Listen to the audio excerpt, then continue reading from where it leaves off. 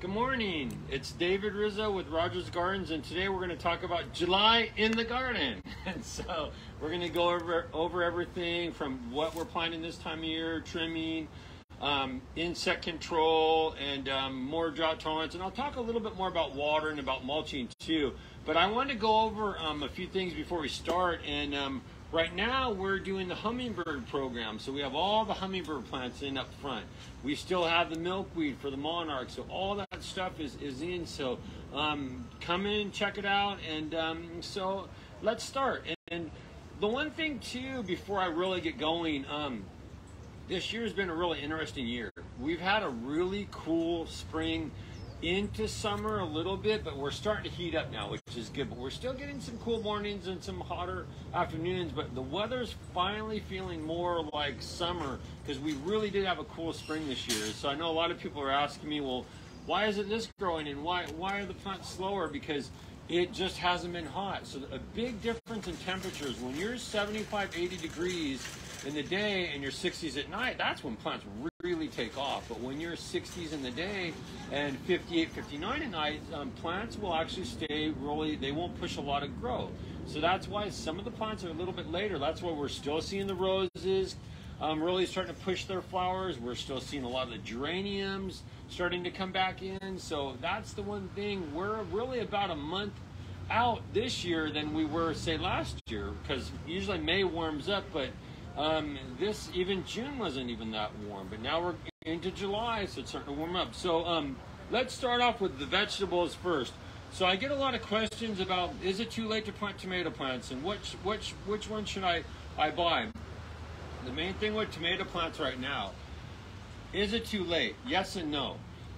If you're doing tomatoes right now, you're putting them in, you want to go with early varieties. So you don't want to do really late varieties. So anything I'm planting right now is going to be 65 days, 70 days or under. So I'm not doing any of those heirlooms right now because the heirlooms are 85 to 90. So that's the ones you want to put in March and mid-April because they take so long. So that's important. So the big heirlooms, the late varieties, plant them early. Don't plant them right now. So some of the varieties I brought up just to show you: Sun Gold Cherry, one of my favorite gold cherries. Love this variety.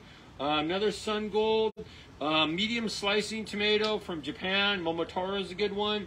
One of my favorites, and we did get them back in, and we're sort of short supplying them, but I love chocolate sprinkles. This is a good little like purple black grape tomato, so that's a good one. So get them in the ground, get them going. Watch them for caterpillars. Watch them for caterpillars. I'll usually use like an organic, like let me grab some of my. I like using BT. So BT is a good one for spraying for caterpillars, and they're going to get really bad as we go into July and August. So once a month, hit them now. Another 3 weeks, spray again. Another 3 weeks, spray them again. This is an organic bacterial disease called Bacillus thuringiensis. It doesn't hurt any other insects or animals, only caterpillars. So that's for the hornworms and the stuff that's really going to chew on your plants. Another thing that I always talk about, now that some of you guys have had your tomatoes in for a while, calcium. Make sure you're giving them enough calcium. Whether you put down like not gypsum, but what am I thinking of? Oyster shell meal or fishbone meal, any of that. Get a good source of calcium in there for it to break down. If you don't, I do use sometimes the CalMag. That's what it is. I always forget what. I use CalMag sometimes, and it's a liquid form that I water in to give the calcium. Especially the Roma tomatoes and some Marizanos, they need more calcium to develop fruit. So that's with tomatoes. So other plants that we're going to be putting in this time of year, your heat lovers. So eggplant, Japanese eggplant, putting them in. The Black Beauty eggplant, I'm putting them in. Eggplant are growing like they're growing like peppers, so just make sure full sun, put them about 2 feet apart, fertilize them really good. I always feed my two favorite fertilizers that I always feed them. Is disconnected. Did the Bluetooth go out? We're good. Did it go out? I'm gonna take this off then. If the Bluetooth. No, we're good. Is it going? Okay, yeah. Yeah, we're good. Okay, okay. So fertilizing for all the vegetables. Bios Alive is a really good one. This has more mycorrhizae, really good. I really like the all-purpose because it's good calcium. So peppers, tomatoes, eggplant, feed them. Keep feeding them. And what I do, feed when you plant, Right now, I'll fertilize everything. I'll feed again. But once the fruit starts setting, I don't feed anymore. So that's important. So what else do we got over here? Eggplant put in, peppers. I still go with peppers. We've been having a hard time getting the sweet peppers, but I got Anaheims. I got Thai, the Thai peppers. I got Shishitos. What's this one? This is Serrano. I love Serranos. Serranos are my favorite pepper for making salsas. So those are really good. Love Serranos. So plant your peppers now. Give them a little room when you plant them. Don't crowd them, and keep feeding them and watering them. But get them in the ground now. Don't wait. All your pumpkins. So the jack-o'-lanterns you plant now, they're the medium-sized pumpkins, 7 to 10 pounds. You do have the Big Macs. Big Macs are huge pumpkins, 100 to 200 pounds. If you do grow some of them, you got to understand these plants get huge. They might cover an area 20 by 20. So if the size of your garden is big enough, you can put them in, but definitely watch the size on them. What else do we have? Are these little guys? Yeah, these are, want to see the other squash. So yeah, so with pumpkins, keep planting the pumpkins right now. Even your zucchini too. So this is, these are cucumbers. Plant cucumbers. Cucumbers sometimes are short-lived as a plant, so put them in, water them really good. If it's really hot where you're at, put them in a little bit of shade, because sometimes you really got to watch how hot your area is, because cucumbers don't like it really, really hot. So a lot of water. If you get a good harvest after 40, 50 days, take them out and plant new ones. So this is a little good one called Patio Snacker. So plant that cucumber. There's pickling cucumbers that I had. I don't know what I did with them, but I didn't bring them up. So yeah, but cucumbers, not such heavy feeders, consistent water. That's important with them. Good water, and watch them for the mildew. What are the heat lovers? Oh, we did get in some sweet potatoes, and this is really cool. This is a Japanese sweet potato called Ann. Sweet potatoes grow like potatoes. They vine and they root underground. And they do take long, they'll take over 100 days, sometimes 170 days. So if you plant them right now, they're going to vine, keep them well watered, and you'll harvest them in fall. So sweet potatoes, and if you ever get into growing your own sweet potatoes, you take a sweet potato, you put it in water, you let the shoots or the slips grow up, you pop those slips off, and you plant them in the ground, and they root. So that's a trick with planting sweet potatoes. So that's it with the veggies. Seeds too, let me go through seeds really quick. Seeds, we have all the seeds. So your pumpkins, your zucchini. Another one that I've been having a hard time getting plants of lately is spaghetti squash and butternut. Don't wait, plant the seeds. The seeds will take about 7 to 10 days to come up. This is called Waltham, and then this is just regular spaghetti squash. So plant them. Some of the kabocha squash, if we don't have plants, seeds. So, and even like the little white pumpkins, if you guys want to go over the luminas, plant the seeds. And then even like some of the little 8-ball squash that come from France, like the round zucchinis are really good. Seed, Max's Gold zucchini. The yellow varieties of zucchinis have a thinner skin that's really good, so like those. You can do all your melons right now. There are seeds of, this is a little good variety called Minnesota Midget, which is a little baby cantaloupe. That's a good one. You can do your watermelons. We're sort of low on watermelons, but I do have some sugar babies. Sugar babies are a seedless variety, and they're an icebox watermelon, 8 to 10 pounds. Watermelons need a little bit more heat, so sometimes if you're a little off the coast, you'll do better with them. On the coast, they can be tricky. If your garden's in a hot area, you should be fine, but they do like heat. Beans are another one too that we're starting to bring in. So I got a lot of seeds. I have a few plants like Kentucky Wonder. Got a really good variety that's Emery Right, which is a really good French filet hardcock. That's a good one. You have little bush varieties. I do bush beans a lot because I know I'm going to get good harvest, and they only get 1.5 to 2 feet tall. So I do bush a lot. These are pole, but if you do the poles, put up a good trellis, get them to climb, and just keep watering. That's the main thing. Moving on with some of the other ones. It's getting later, but if you can find good strawberries, Chandler is a good ever-bearing one. So grab Chandlers, plant Chandlers right now, give them a lot of water. I never plant carrots by color packs, even though we bring them in.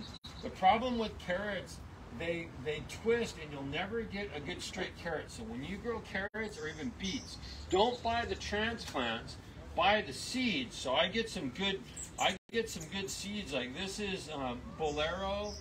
This one is one of my favorites, red court chutneys. But don't wait to plant like any of your root crops, whether it's radishes, beets, or carrots. Seed them right now before it gets too hot, because when we go more into July and it gets too hot, they're not going to germinate good. So plant them right now so you get a summer harvest for your carrots. Beets are good, like Early Wonder. This is one of the best juicing varieties. One of my friends used to juice a lot, and this is the one he used for juicing. And then you got the little rainbow beets that are like more of the Tioga's Italian candy stripes. So plant those right now. You have other corn you're going to put in right now. Corn, plant it in blocks. So when you plant corn, don't put it close together. Put one here, one here, one here, one here. So a square block about 12 to 14 inches apart. That helps them pollinate better, where if you crowd them, you're not going to get the pollen. It's going to drop to the silks. You're going to get empty ears of kernels. One of my favorites from seeds, Casino. Do Casino. That's a very good one. This is a little dwarf variety. It comes from Renee Shepherd Seeds. And you'll get 2 ears per stalk. So that's a good one to do. You can do your bunching onions right now, your little scallions. They're good to do right now. You can plant those. So that's pretty much the core for the veggies. Any questions, just come in and see me, but think summer. Like even right now, it's gonna get really hot for the lettuce and for the arugula and stuff. So that can be tough. If you're doing other plants, you might look at putting them in shade, but they're very short-lived as we get into the 80s and 90s in some of the areas. So moving on, let me set this back so I don't knock it over. So herbs. This is herb season. So as we get hotter, all your herbs are coming in. So some of my favorites that I always will do is basil. I love making pesto. I love using this on my pizza. So I like the big sweet basil. So I always will pinch it off and look at these leaves. And one thing I always look for, when you smell the leaves, you sort of crunch the leaves up. The really good sweet basils are always going to have more of that clove smell. There are some basils that have more of a black licorice, like an anise. They're good too, but they're not going to have that pungent flavor. So good with the sweet basil. And I didn't bring all of them up, but we got Thai basil in. We got like some of the African blue. We got holy basil, or the Tulsi for making tea. So we're getting all the basils in right now. So now's the time for them. Plant them.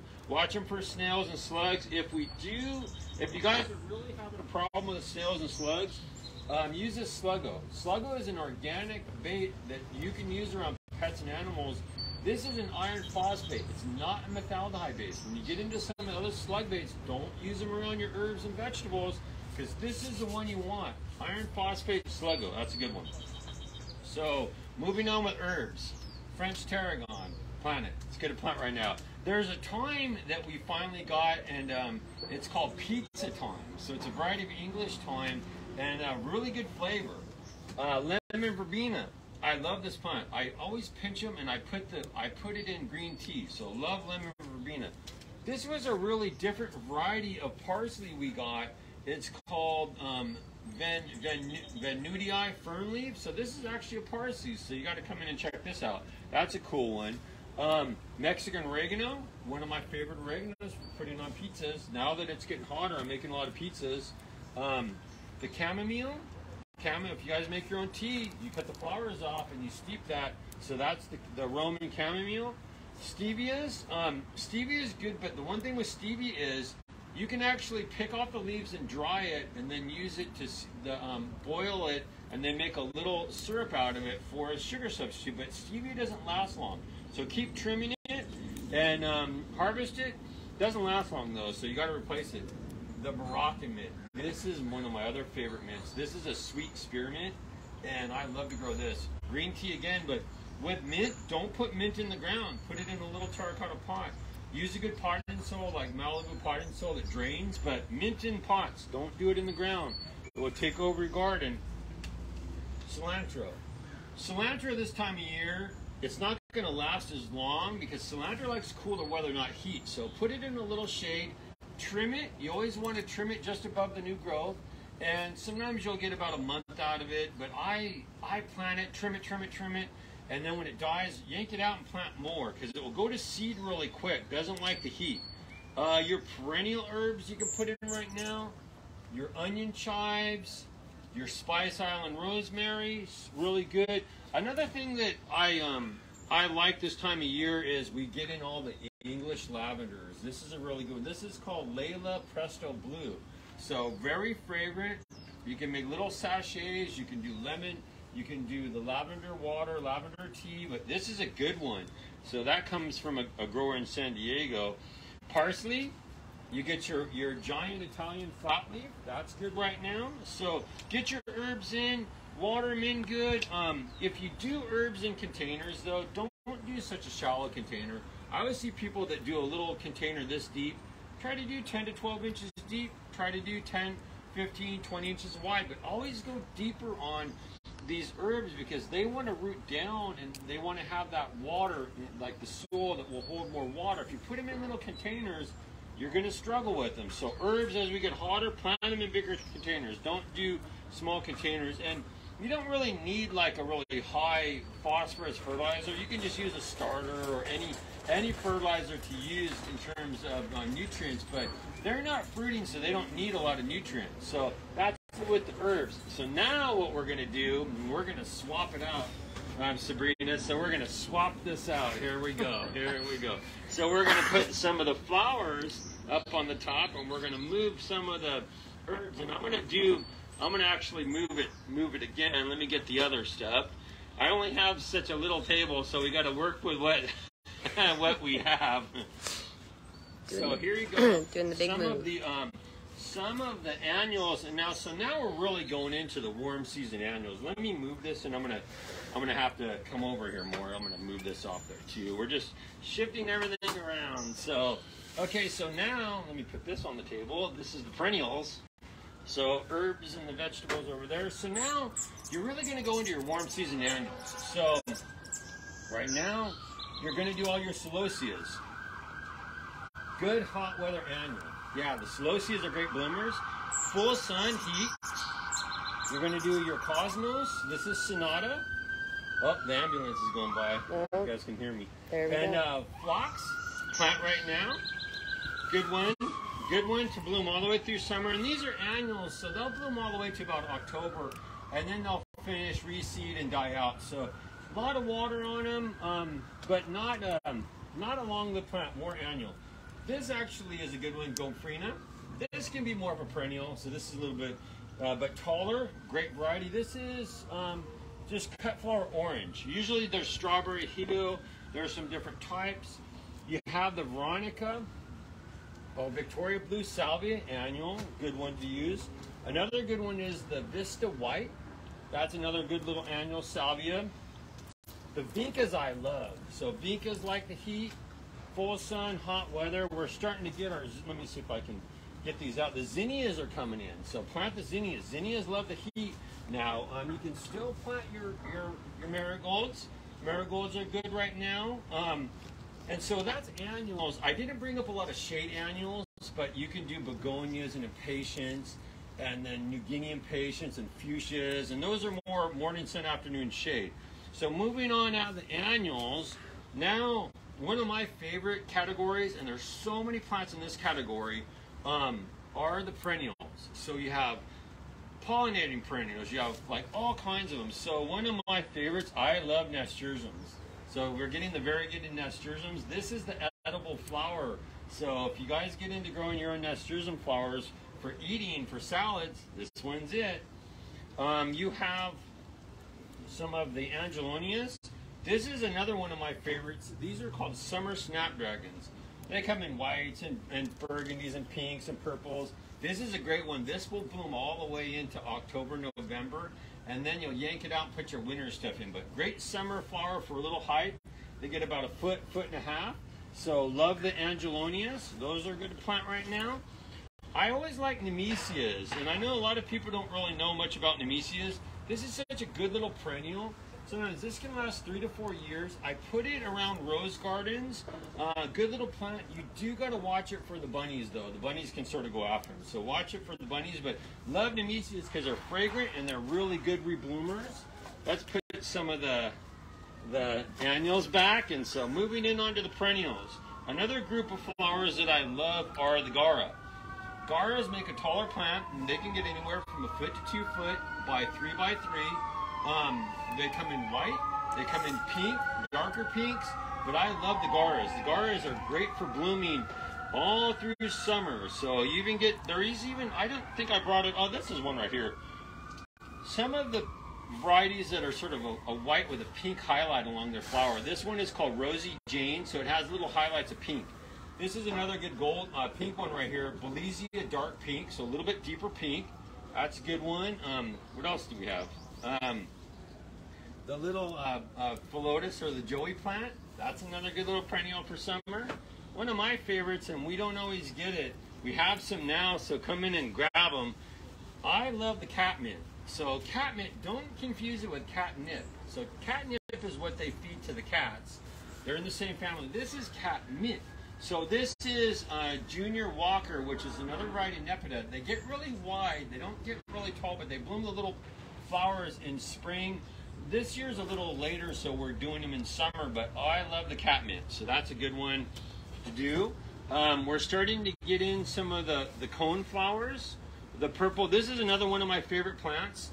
They go really dormant during the winter. This is Echinacea, purple cone. I got some really nice 4-inch ones, so come in and grab them. I'm getting some good monkey flowers. So the Mimulus, this one's called Mai Tai Red. That's a good one. We're getting in rudbeckias now. Some little rudbeckias. This is Indian Summer. In another month, I should have more of the flowering. We're a little later this year, but yeah, get the little ones and just plant them. You got Platycoan, the balloon flower, you know, that's a good one. Great summer, can take some shade. And so what else do we have? So that's really with some of the perennials, and there's so many more, but now we're getting into the heat lovers, so all the heat lovers. Another thing that I'd like to talk about too is more of the pollinating perennials. So I'm going to go into more of the pollinators. So let's move. We're going to shift more stuff off the table, and we're going to put up the 1 gallon stuff. Actually, you know what I can do? I could probably just I can just bring it over here. I'm just going to move this, and I'm going to bring the cart over here, and then I'll just pull them off the cart. That's probably easier to do. So these are more of the perennial. Can you see me in the picture though? Let me see if I can. Yeah, okay. you're all good. And so now we're going into the perennial pollinators. And so the pollinators can be for bee pollinators, they can be for hummingbird, or they can be for butterfly. I brought up a lot because when we go into summer, this is the big time of year we get all the hummingbird pollinators. So all the hummingbird pollinators. And the hummingbird pollinators are flowers that will have a longer, more of a skinnier flower, and the nectar can sit in the back of the flower, and they can really get that nectar out of the flower. One of my favorites that I really like, I love these agastaches. They call these a hummingbird mint. So love them. They have a real pungent odor. I used to grow them in the desert. The hummingbirds love them. So I have this one. This is called Kudos Ambrosia. It's more of a peachy, pinky color. That's a good one. This is a little dwarf variety, and this is called Better Buzz Amber. Good one. So agastaches. You go into penstemons too. So love penstemons. This is a variety. This is compactum. So this is Pinafolius from Native Sons. This is a good one too for the hummingbirds. Then you got some of the regular penstemons. So this one is garnet. So garnet's more of that burgundy, but oh, they love them. So into some of the other ones, salvias too. I didn't bring up a lot of salvias, but salvias are another one that they really love. So when you get into salvias, this is just the hummingbird sage, which is a good one. But you have the Gregii. You have so many varieties of salvias. I didn't really bring that many of them up though. But look at all the salvias. And even, did I bring up, oh, okay, I'll talk about those in a minute. But this is another good variety of penstemon from Native Sons. Catherine de la Mary. This is a good one. This is sort of like almost like a Margarita Bob type. Good, almost native, so that's good. And then moving forward into the Kufias, I love the little cigar plants. The hummingbirds love this. This is called compact cherry bells, which is a good one to use. What else we got? Oh, and then I brought up some more of the bigger monkey flowers. This variety is burst berry. These get a little bit bigger. They're going to get 3 to 4 feet. More of a perennial, great native. So love the mimulus of the monkey flower. There's a peach orange variety, and this one is burst orange. Good one. And so these grow native a lot. You'll see them up in the Central Coast, up near like Morro Bay, and hummingbirds love them. So that's one. And then moving forward, I brought up a few of the butterfly plants too, like the yarrow. I did get the milkweed. So one of the main milkweeds we carry, and let me grab a 1 gallon. This is fascicularis, so Asclepias fascicularis. This is the narrow leaf. This is the one that we really grow and we really sell a lot of. This is the one that is one of the better milkweeds, because one of the things with tropical versus native, and I hear it all the time, and there's always a big fight against them.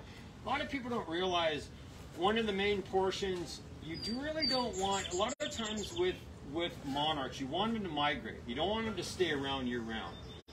Another problem is there's a parasite that's an amoeba, and the amoeba is really, they don't seem to be a problem in Mexico, but we have a lot of them here.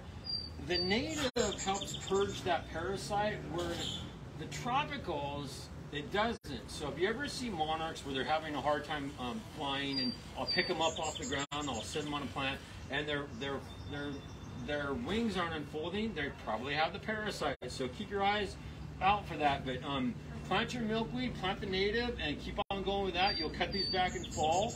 As we get hotter, they're going to take off. If you get yellow aphids on them, don't spray them. Just rub those little yellow oleander aphids off. Don't spray them with anything, because you'll hurt the monarchs on the plant. But now they're going to get active because we're getting hotter. That's the main thing.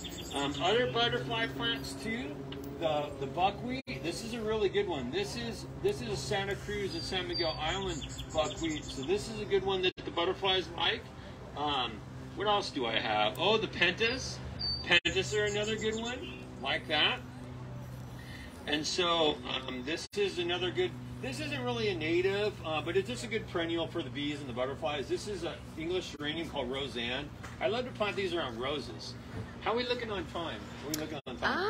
Probably about like 10, 12 minutes. Okay, so now I'm going to actually go into some of the drought tolerant plants, and then I'll talk about mulching, and then we'll go into some of the hot watering, and I'll talk mulching and watering, and then I'll go into some of the insecticides and stuff like that. So let me I'm going to walk over here off the screen for a minute. I'll be right back. Let me put these, I'm grabbing the more of the drought tolerant plants. So these are some of my favorites right here. And I'm just going to push it right here and hopefully it doesn't fall over. Okay, I'm going to move some of the more stuff off the table. I always talk about a lot of stuff because I want to give you guys a lot of ideas on what we're growing, what we have. And it's mainly to look at what we're planting for this time of year as we get hotter. So that's really important. But one of my favorite categories, I love the drought tolerant plants. So when we get hotter, we start getting all the landscape plants that are really drought tolerant, like leucadendrons. Leucadendron is a great plant. Leucadendrons will get the redder tips in spring and then again in fall, but leucadendrons are in the Protea family. Not much water. They almost go like summer dormancy, but no phosphorus too. Don't feed them. If you fertilize them, cottonseed meal, but don't feed them with any phosphorus. It can really damage them. So that's a good one for big, huge plant. One of my other plants this is really one, I might say that a lot of plants are my favorites, but this is really one of my favorites. But this is in the Protea family, and these are called leucospermums. Leucospermums get yellow, orange flowers, sometimes pink, sometimes rose, and they usually have a very solid flower, but they bloom spring up to summer and then fall up to winter. But they don't bloom in summer, so when you're planting them, don't water them as much in summer because that's the dormancy. But I love planting them because they get so bushy, 4 to 6, but oh, the flowers are great on them. But yellow, oranges, but it's almost like a plastic flower, really cool flower. We're dropping bags of soil. Some of my other favorites, I like grevilleas. So the family of grevilleas are really big. This one is rosemary folia, which has little spiky little leaves, but it has little red flowers, and the hummingbirds love this plant. So that's a good one to plant right now. Some of my other favorites, the wistringias. So we're finally getting some really good wistringias. Oh, this is a mint bush actually. This is Prosterantheria variegata. So this is a really good one. And so with you got Hebes that are really good to plant right now that are drought tolerant. And this is the wistringia, a little smoky, gets real wide. Let me talk quick about these other ones. So other drought tolerant plants that I love, Shark's Bay Baronia, great bloomer. Let me turn around so you can see the flower. Little pink flowers, that's a good one to use in your drought tolerant garden. Rock rose, love the cistus or the rock rose. These will bloom strong through summer, very drought tolerant, not much water. And so that's it with the drought tolerant plants. You can always come in and ask me more about it because we're getting them now. I want to talk quick about mulching and about watering. So as we get hotter, I don't mulch my garden until we hit July. I mulch my rose garden, I mulch my vegetable garden, I mulch everything. Mulching does two things. It helps keep the soil cooler and it helps retain the water. So you lose less water or evaporation. As we get hotter and we're 75, 80, 85, in some areas 90, 95, put down a good 1 to 2 inches of mulch. Keep it away from the trunks though. You can use it up to the trunk, but don't do it right against the trunk because sometimes you get rotty. There's different varieties of mulch in my garden. I like more of the shredded bark mulches or the really small mini mulch. So let me take some of this down, and then I'll bring some of the mulches up and I'll show you just the bags. So this is I like this. This is cedar. This is just cedar mulch. So this is easy to use. Now if you have big areas, the shredded mulches you'll always have to use more because they're loose, right?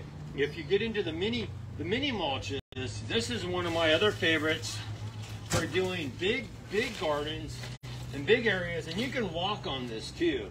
This is called mini mulch, and the difference between this and the shredded is this is going to have little chips, and the little chips are going to allow the water to work through, and you can walk on it. So if you're ever wanting it smaller, better, shredded better, but just use them, you know. And sometimes what I do in vegetable gardens, if I use shredded cedar in the veggie garden, I always put my compost and my worm castings underneath before I plant. So I'll get Malibu compost, I'll work it underneath, I'll put my worm cap, because sometimes the wood will draw nitrogen as it breaks down.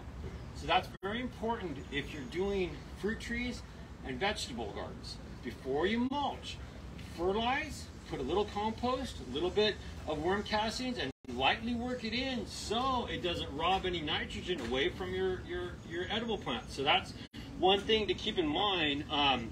So that's mulching. And on the flip side, watering. So the one thing with watering, as we get hotter, water in the morning, always water 5 to 6 in the morning. It's hard to tell you how frequently to water because it depends on where you're at and how hot it is. Some people say, well, how many times should I go a week and how many minutes? Generally, you got to look at it. You water on a Monday, and say if you go 4 to 6 minutes, check it on a Wednesday. If it's still wet, wait till Friday. You're always checking, and you're checking the soil about 3 to 4 inches down. Don't check on the surface. It's always going to be dry. So if you have a moisture meter, push it 6 inches down. That way you're reading the moisture down deeper. But it all depends on how hot you are, how windy you are, where you're at. So there's a lot of variables with irrigation. Another one that I didn't bring in, and we used to sell them, and I really do like them, but you'll find them at some of the irrigation places. They're a little sprinkler head called MP rotators. I love MP rotators. Now they can be hard to adjust, but Hunter makes them now. Hunter is the company that makes them. We have them all out front in the landscape, and they're very efficient with the water because some of the older sprinkler heads will water at 2 to 5 gallons per minute. the hunters or the MP rotators will water at half a gallon to a gallon per minute. So a lot less water, more of like a little gear-driven sprinkler head that's on a ball bearing, but very efficient with the water. So look into MP rotators, that's a good one. So just talking about hoses and nozzles, and I keep stuff pretty basic. I do like this hose right here. This one is Flexzilla. I'm going away from the lightweight hoses. I mean, and everybody's gonna give me flack on this. I'm getting tired of the lightweight hoses because they kink. You have to keep them under pressure or they don't work good. I'm going back to the old solid hoses, and what I'll do with this one when I get it home, I haven't bought one yet, but my customer has one of these and I love it. So you unravel the hose, you turn it on, and you put a nozzle on the end. You know, you take the dram nozzles I love.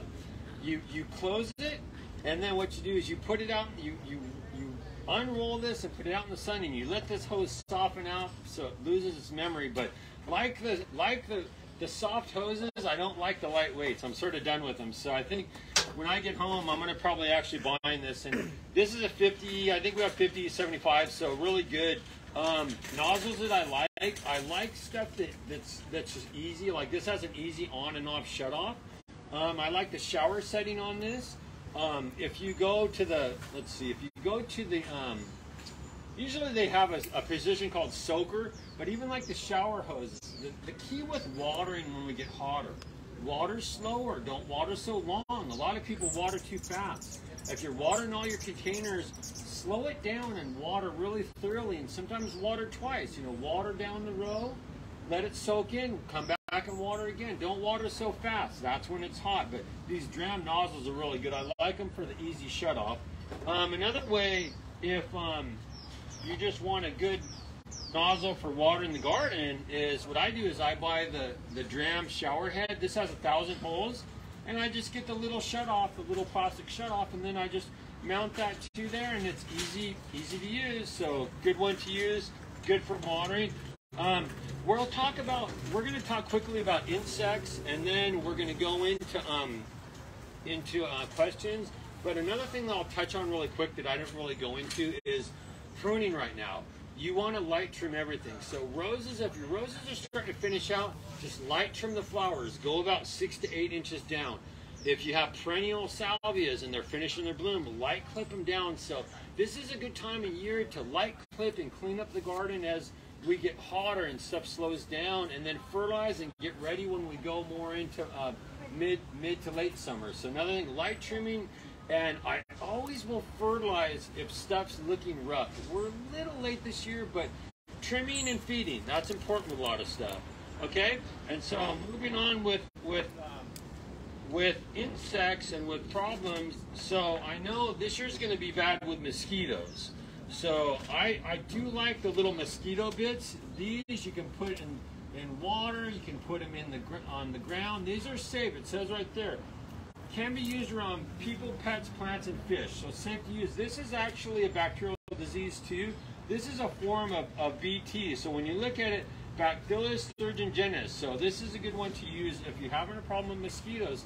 Mosquito bits, this is one. And some people do like to plant. Lavender will keep them away, but you got to crush the leaves for the oils. Lemon verbena, lemon geraniums, all that stuff can keep them away because they don't like the smell. So that's with that. If your roses are getting fungal problems, 3-in-1. This is one of the better fungicides. Don't use it during the heat of the day. This will work for rust, mildew. So this is a good one I like using.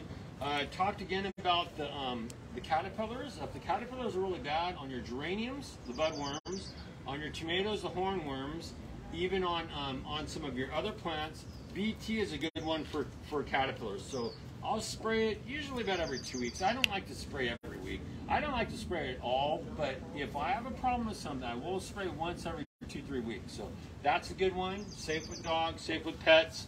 And then where did I do with the other one? And then again, Sluggo. Sluggo is a good one for snails and slugs.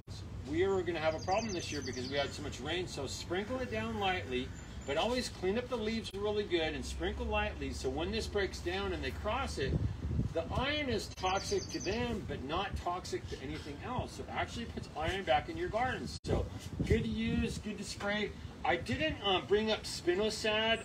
Spinosad is good if you get the rose slugs on your on your roses. If you're getting leaf miner damage on your citrus, we'll talk about more about that. But come in if you guys have any questions about that.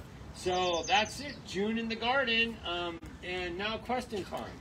Yeah, so there wasn't too many questions. Okay. There is one just on Facebook, and it says, what is the name of the hose again? That would be the Flexzilla. This is a good one. So this is, I love this hose. This is called Flexzilla. So I actually don't own one of these hoses, but one of my customers owns one. I love this hose because it's a real soft weight hose, but it doesn't kink on you. And again, I like stuff that's lightweight, but I'm done with the lightweight hoses because they don't pressure up good. When you use these, they pressure up good, so then you get a good amount of water pressure out of your hose. The other ones, you have to put your nozzle back to create back pressure, and you don't get the flow or the water rate. But I love these. Yeah, Flexzilla. This is 5/8, 50 foot. So good one. Good one. Come in and buy them. Use them, but definitely I buy them now because when we go into summer, we're going to sell out of them. Perfect. Okay. And that is all it. We'll be posting these on our social media. And if you have any other questions, you can always give us a comment or anything like that, or come in store. Yeah, so thank you guys for joining me today. If you come in, if you have any questions, and follow us on Facebook, on Instagram. Watch for our hummingbird displays up front. We have a huge of hummingbird plants in right now. We're doing even the little signs for the kids. They can come in and color one and hang them up. So have a nice day, guys. Happy July, happy summer, happy 4th. Bye. See you guys.